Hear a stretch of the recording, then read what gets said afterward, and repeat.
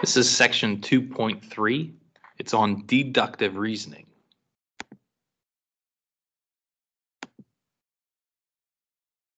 Here's some symbolic notation. Conditional statements can be written using symbolic notation where the letters are used to represent statements. An arrow, pointing to the right, is read implies. It connects the hypothesis and the conclusion. So if we wanted to write if P then Q, you could write it as P arrow Q. So when you see that, that means if P then Q. It's a quicker way to do it than writing all of this. If you wanted to write the negation of a statement P, you would write the symbol for negation, that little tilde, before the letter. So not P is written as tilde P.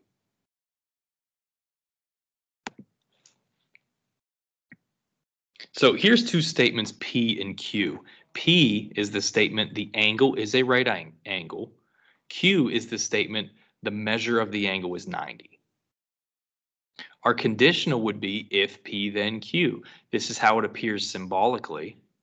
And here's how you would write it. You would write the word if, then write statement P, the angle is a right angle. Write the word then, and then finish with statement Q. The measure of an angle is 90. Okay, how does that look as a converse? Well, remember, if and then stay put, you switch the P and the Q's. So symbolically, it would look like this. If Q, then P. Here's how it's read using the actual statements Q and P. If the measure of an angle is 90, then it is a right angle.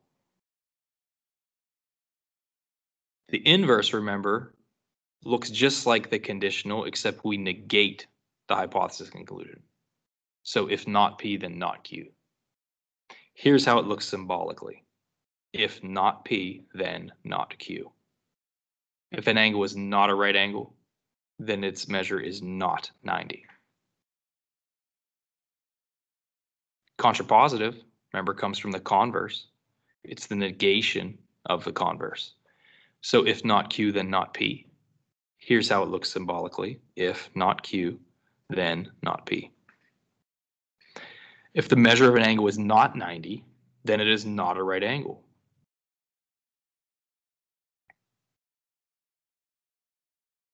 And here's the biconditional.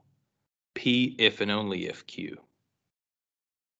Here's how you write it symbolically. Notice how the arrow goes both ways. P if and only if Q.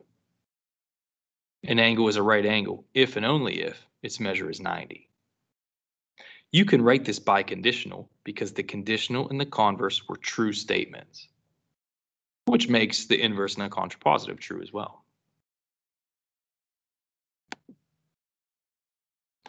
Now, we talked about that, so this truth value table would make some sense.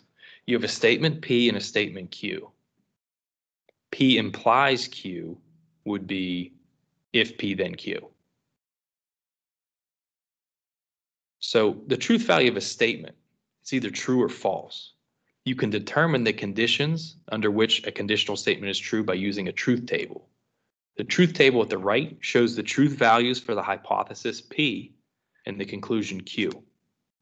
The conditional if P then Q, notice, is only false when a true hypothesis produces a false conclusion.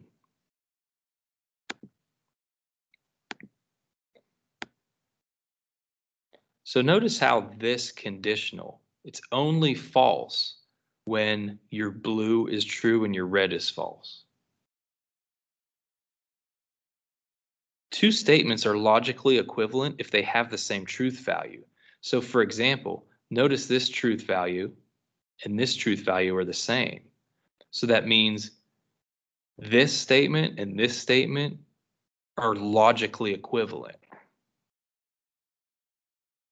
Okay, so here's a good example that I always like to use.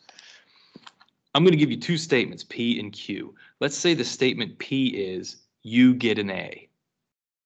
Statement Q will be, I buy you a car. So if you get an A, then I buy you a car. Let's say you got the A. and I buy you a car. I didn't do anything wrong. I didn't violate my end of the deal. So that's a true statement. If you get an A, I buy you a car. That's a true statement. Now, where this goes wrong is if you get an A and I don't buy you the car, something went wrong there. The contract was broken. That's why it's false. Now, those are pretty easy to understand. When we get down here to these other possibilities, maybe you didn't get an A, but maybe I still bought you the car. Did I break the contract? I really didn't. I didn't say what would happen if you didn't get the A. Maybe I still buy you a car. So this one is a little bit trickier for people to understand. This one makes a little more sense. If you don't get an A, I don't buy you the car. I didn't break my contract. Okay, my contract is only broken if you get an A and I don't buy you the car. So that's what we're looking for with these truth values. The only way a conditional statement can be false is if the hypothesis is true and the conclusion is false. So we'll probably go back to this example a couple times if you need me to.